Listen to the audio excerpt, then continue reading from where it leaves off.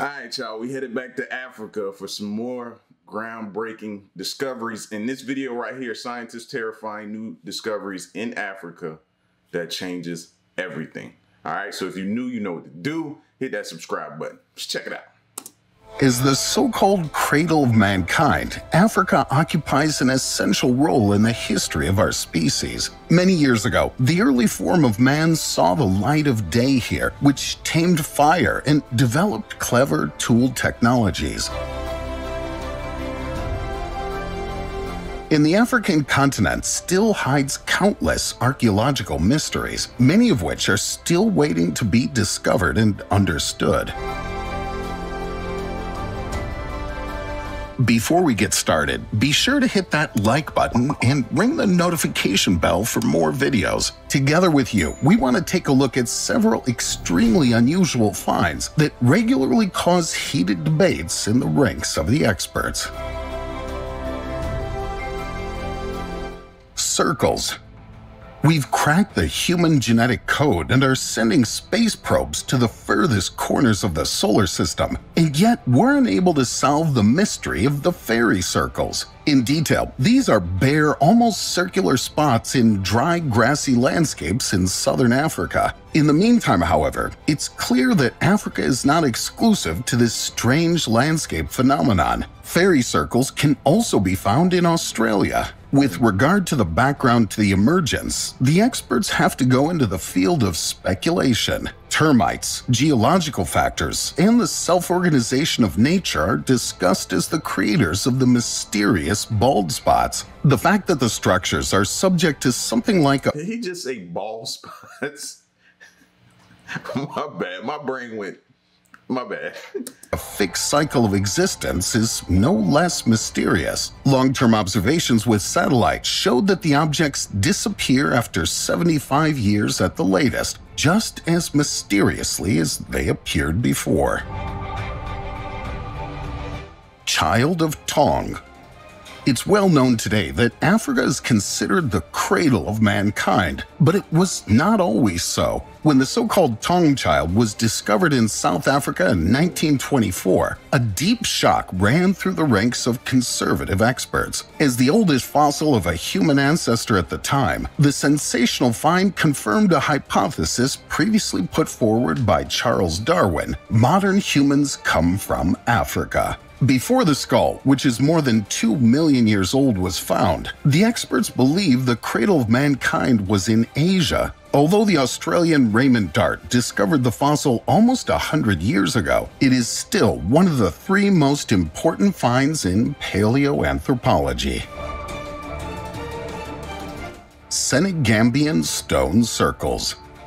Although the Senegambian stone circles are also referred to as the Stonehenge of Africa, they differ significantly from their counterpart in Britain in one respect. They are not a single structure, but rather a multitude of formations which are found placed throughout Gambia and Senegal. With more than 100 stone circles and burial mounds spread over an area of 350 by 100 kilometers, the site embodies the largest concentration of stone circles in the world. It's not clear exactly when the first hewn blocks of stone, weighing an average of 2 tons, were heaved into the air. However, experts assume that most of the structures were built between the 3rd century BC and the 16th century AD. The question of whether the stone circles were built before or after the first burial mounds also remains unanswered. What these silent witnesses of the past undoubtedly tell us, however, is the social background that was necessary for the construction of the plant. Only a well-organized community could be able to put such a demanding project into practice. However, this point comes with a huge catch. We still don't know who really created the Senegambian stone circles. In this regard, the ancestors of the Jola people, the Wolof, and the Serer come to the fore in the debates.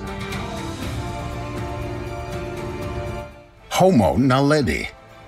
The Rising Star Cave in South Africa is one of the most important archaeological sites of our ancestors. The absolute breakthrough followed in 2013. The researchers managed to open up a difficult-to-access passage that was brimming with ancient hominin bones. Since the access to the chamber is in places no more than 20 centimeters wide, in the run-up to the project, a specific search was made for, quote, narrow and tiny helpers. With success, between 2013 and 2014, over 1,500 bones were to be recovered in the Rising Star Cave. Among them were the remains of Homo naledi, an extinct species of the genus Homo previously unknown to the scientific community. Initially, the researchers considered an age of up to 2.5 million years to be conceivable, but as a result of detailed analyses, this had to be corrected down to a maximum of 335,000 years. The fossils show that Homo naledi was about 1.5 meters tall and weighed between 40 and 55 kilograms. Since the finger bones were relatively long and strongly curved, it's reasonable to conclude that this species was an excellent climber. I was about to say, showing how we can adapt to things, being able to climb trees and different things. We adapt very well, if y'all don't notice. In the same breath, the arrangement of the hand bones suggests that Homo naledi might have also been able to make and use stone tools. Why the mortal remains were recovered in the difficult-to-access cave chamber is uncertain. The investigations suggest that the passage was not inhabited, but individuals may have deliberately entered the chamber to deposit their dead. If this is correct, we would have to reconsider our current view of history. Until now, I thought he was going to say to enter in there as a form of being safe, you know, getting to safety. Not too many. If you get through those narrow passages and get wedged back up in there, can't too many things sneak up on you and just run up on you. But he just said, oh, I was not expecting that. This is correct. We would have to reconsider our current view of history. Until now, the burial of the dead was only attributed to modern humans and Neanderthals. Skystone. To this day, we're still puzzled over the true background of the Skystone. However, if one follows an old legend from the local population, the matter is clear. Originally, the bright blue objects were inhabitants of the sky. Because these aroused the wrath of God, they were turned into stones and smashed to the ground. After Angelo Pittoni came across the strange structure in Sierra Leone in the early 90s, it should arouse the interest of many international scientists. Material analysis showed that the heavenly stone is composed of 77% oxygen and 20% carbon and lime. The unusual nature of the object suggests that it is indeed extraterrestrial in origin, having arrived on Earth between 2,500 and 17,000 years ago. Over time, parts of the Skystone have come into the possession of various collectors who consider their mysterious treasures to be extremely valuable. Klerksdorp spheres. The hotly debated question that's arisen since the discovery of the ancient Klerksdorp spheres can be summarized as follows. Are they natural formations or artificial artifacts? If the latter is the case, a few more questions would have to be clarified, because the objects are actually around 3 billion years old. So, who could have made them? The fact that we could actually be dealing with the relics of an unknown species is justified by the round shape, the hardness, and the surrounding lines. Discovered in some South African mines, some bullets contain a soft substance that crumbles to dust immediately when the outside is broken open. Even NASA is said to have admitted that the production of such perfect objects was only possible in zero gravity. So, are we dealing with the work of extraterrestrials that landed on Earth billions of years ago? What do you think? Tell us your thoughts on this in the comments below. It seems like we continuously circle back around to extraterrestrial. I'm just saying, it's embedded in the history. Whether or not you believe or you don't believe, we always somehow find a way to circle back around to it. That's all I'm saying. Bird of Saqqara. It's 1898 when a most unusual artifact is unearthed in the ancient Egyptian necropolis of Saqqara. At first glance, the wooden object is reminiscent of a classic bird, but the strikingly straight wings have striking similarities with the wings of an airplane. As a result, the bird is still interpreted by some people as an ancient model aircraft, an assumption that, as is well known, is in stark contradiction to our conventional view of history, according to which the ancient Egyptians never took to the skies. Various experiments were carried out to check the artifact's airworthiness. However, the test runs did not produce a clear result. In some passages, the replica is said to have floated several meters through the air. The flight tests with motorized models were also very successful. Other researchers were far less fortunate. Their constructions fell to the ground like stones. But even apart from the airplane theory, the original function of the bird is unclear. The corresponding hypotheses range from a child's toy to the masthead of a sacred boat to a boomerang. Light bulbs of Dendera. We can all understand that the ancient Egyptians didn't have the means of writing down history the same way that we do today. Because of this, most of the information about their culture and daily lives have been lost to time. However, it seems as though the Egyptians wanted to do everything within their power to ensure that their history would live on for as long as possible. Until we figure out time travel. I think, y'all gonna call me crazy, but I be thinking about that sometime, bro. Imagine the one person who achieves and is successful at accomplishing time travel and can go back and see and bring back the information for the history. To do this, they developed a complicated writing system that used images of common objects, such as birds and other animals, to document their history. These days, the writing style is referred to as hieroglyphics, and we've come a long way in understanding how this writing system works, and have uncovered many stories that the writings relay. Though one of the most interesting stories to have been shared through hieroglyphics seems to show an ancient version of a light bulb that has, to this day, remained largely unsolved. The problem with images like this is that, as far as we know, the Egyptians would have had no reasonable way to create a rudimentary version of the modern light bulb. Though, by all means, the images and carvings that we have access to seem to show, in perfect detail, a depiction of a modern bulb. This has led some people to believe that otherworldly beings must have visited the ancient Egyptians and given them access to modern technology. These theories have been furthered by other drawings and historical documents that speak of gods and goddesses that may have once commingled with humanity. As far as we can tell, there is no definitive evidence of these, and many of these stories seem to be nothing more than hearsay, but we can't be so sure. This is because, according to researchers, the temple in which these carvings were found showed no evidence of soot on the walls or ceiling. This means that torches would not have been used in this area, or if they were, they would not have been used very frequently. So, if this is the case, how would visitors have been able to see the rooms surrounding them unless they had access to some alternative form of light, possibly a light bulb? For now, we don't know for sure what these drawings could mean. After all, y'all know me, I've been skeptical of this painting for some time, or this drawing for some time, you know. But they're slowly starting to convince me that it might have been possible. You know what I mean? It's hard for me to wrap my mind around that. And looking at that drawing, it gives me that, but it also makes me think that that's something else. I don't know why, I just can't shake it.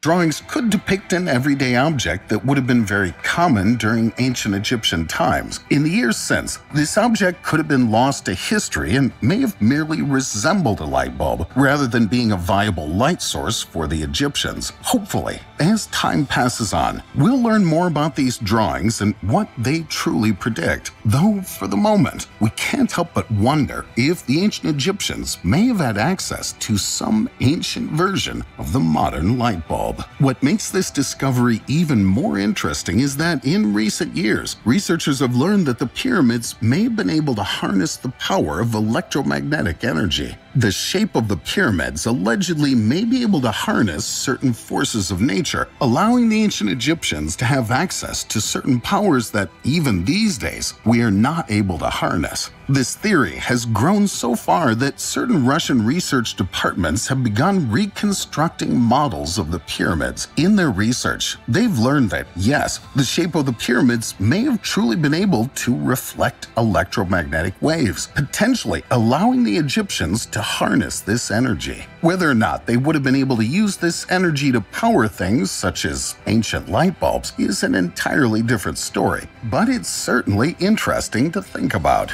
But you know how next level that is if they did stumble upon a way to create light? Eye of the Sahara. A huge meteorite crater, the result of erosion or the remains of the legendary Atlantis. The background of the enigmatic Eye of the Sahara has always caused the most adventurous speculation. This is mainly due to the fact that the history of the structure's origins has still not been fully deciphered. What is certain is that the ring-like structure lies in a Saharan section of Mauritania, with low ring walls measuring an impressive 45 kilometers in diameter.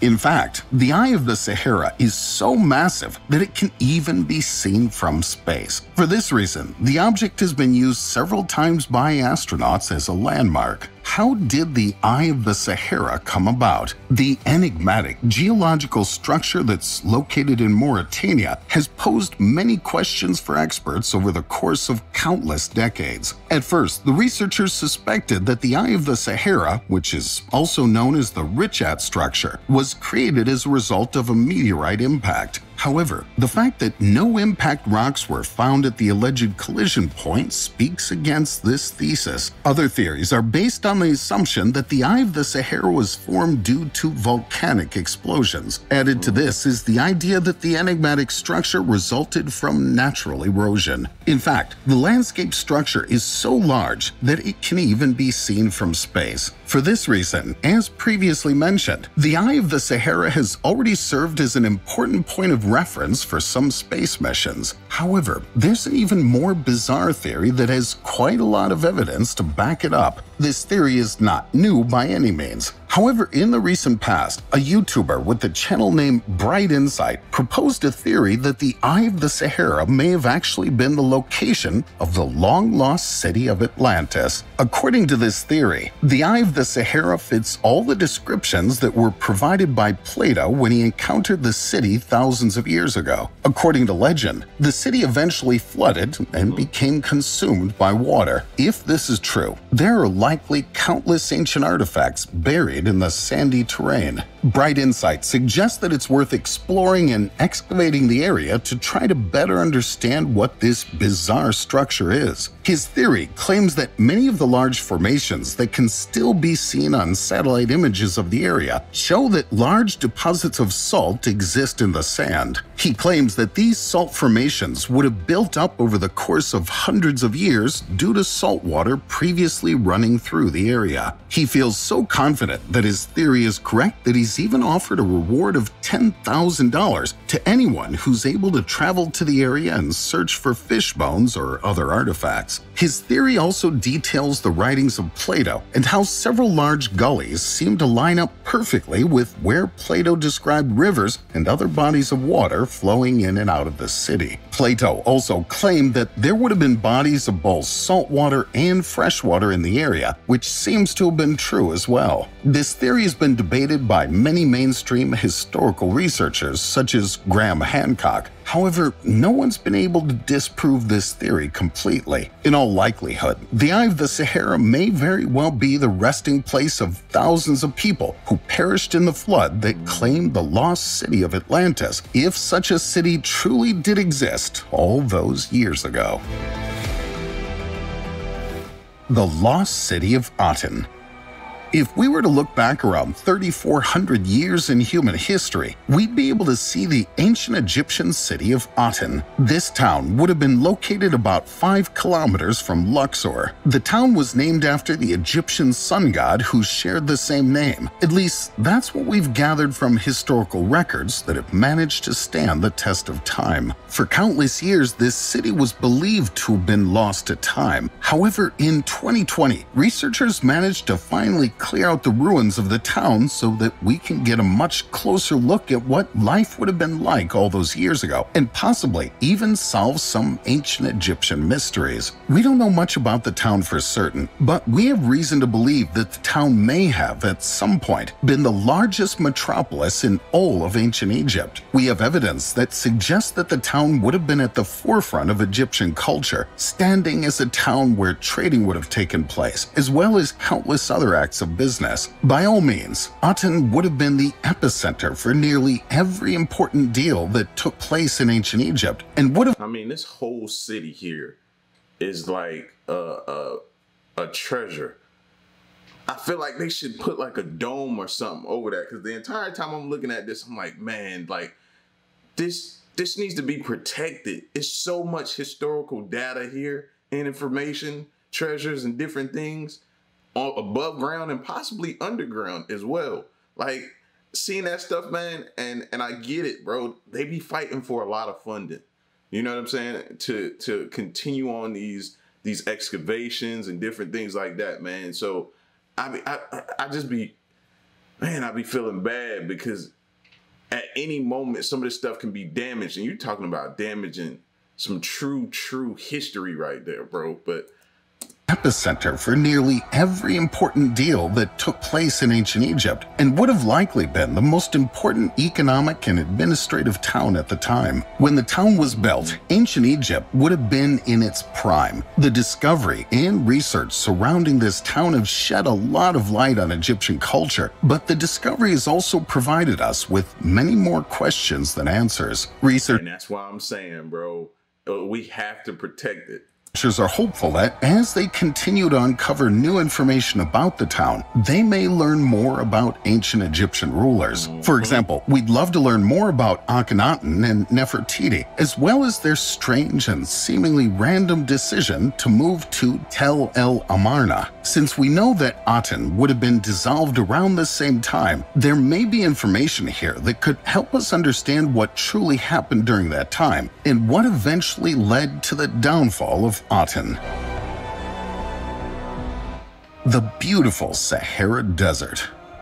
When we think of the Sahara today, we immediately think of images of seemingly endless sandy landscapes characterized by the scorching heat. A look at the equally countless and majestic desert dunes leads us to suspect that the Sahara has always been as dry and deserted as it is today. However, if we turn back the wheel of time by just 6,000 years, we would find a blooming green savanna paradise instead of a dry wasteland. So that's just like Antarctica. When we watched the video about Antarctica, they said it wasn't always the way it was. It was once something just like this, bro. Now you're gonna tell me that about the Sahara as well? In the somewhat recent past, the Sahara served as a home for countless settlers whose grazing animals could help themselves to the lush vegetation of the regions as they pleased. Countless lakes, regular rainfall, and even a gigantic river were part of the normal landscape of the Sahara at that time. The corresponding watering hole, known as the Tamanrasset, was a torrent at the time that, together with its numerous tributaries, meandered more than 500 kilometers across the African continent. If the riverbed, which has since dried up, was still carrying water today, it would easily be entered on the list of one of the longest bodies of water on the planet. As a result, many early settlers also settled on the banks of the Tamanrasset. The drying up of the once mighty river is said to have triggered a gigantic migration of peoples. Megachad, a prehistoric lake in Central Africa, was once one of the most important water resources on the continent. During its heyday, the lake stretched over an incredible 1.95 million square kilometers, making it around 5 times larger than the Caspian Sea. No modern lake could have rivaled these gigantic dimensions. The drastic change in the landscape of the Sahara took only the blink of an eye in the context of the entire history of the Earth. But what factors ultimately contributed to the fact that what was once a blooming oasis became one of the driest regions on our planet? Concerning this question, the experts are pursuing a number of different approaches. And that's a good question, because what's stopping it from happening right here where we are? How did the desert dry out? What is certain is that the drying up of the Sahara took place within a few centuries or decades. The people who were previously at home in the area were therefore forced to flee from the comfort of their homeland and withdraw to the south or into the fertile Nile Valley. If you follow the claims of some experts, it was not the natural change in the climate, but the indirect influence of the people of that time which transformed the Sahara into a huge desert landscape. According to this theory, livestock played a central factor in everyday life at the time. The cows, sheep, and goats that were kept there are said to have massively accelerated the desertification that would soon begin. Since the livestock grazed or trampled the local vegetation, the ground below finally reflected significantly more sunlight than before. This fact could in turn have caused the atmosphere to warm up over the years, so that the amount of precipitation also steadily decreased. The subsequent drought is said to have ushered in the beginning of the end of the previously green savanna. On the other hand, however, there is a thesis that the cultivation of arable land could even have significantly extended the glory days of the Green Sahara. According to this idea, the change from the blooming savanna landscape to a dry desert can simply be traced back to natural climate changes. This is because the Sahara actually went through these types of changes a few times before the final desertification that we all know of today. Conversely, it's also possible that today's dry land will be covered once again by green grasses, shrubs, and trees in a few thousand years, maybe even sooner. So folks, and now your opinion is needed. That's why I was about to ask the question as well. What do y'all think? Was it climate over time, or was it man that caused the destruction and causes the Sahara to form like that?